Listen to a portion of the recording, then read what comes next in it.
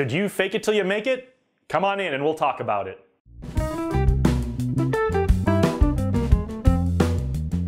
Welcome back, and congratulations on taking one more step towards becoming one of the great leaders of tomorrow.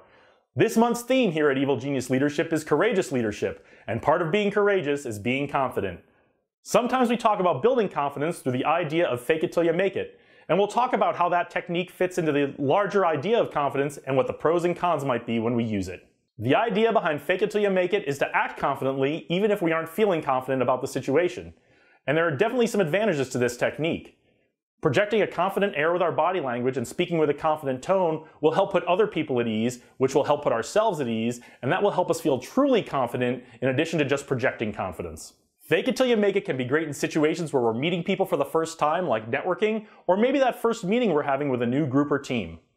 Even if we aren't feeling confident about our skills or the value we might contribute to the group, we can project an attitude of confidence until we start to feel a little more comfortable about the situation and then feel more at ease and naturally confident.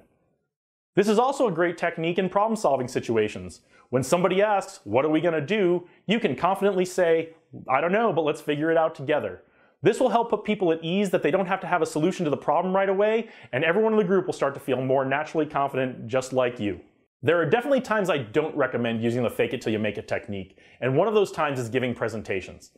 I know a lot of people get really nervous about public speaking, and that's very natural, but in my opinion, there's no substitute for careful preparation and rehearsal if you want to give a great presentation, and here's why.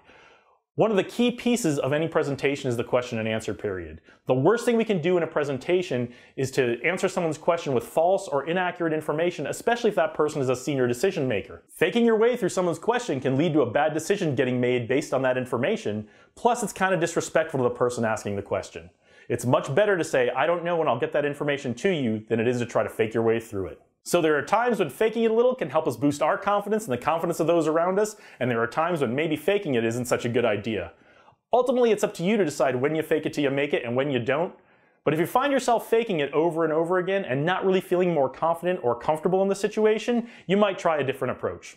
If you found this helpful, make sure you check us out on Facebook and Twitter, and join us every Friday at 10 a.m. Pacific time for a live, interactive leadership discussion on Blab. Don't forget to click off on that globe to the right. That'll get you subscribed to our email list and bring all of our content direct to your inbox. I want to thank you for watching, I really appreciate it, and remember, the future is out there. Lead the way.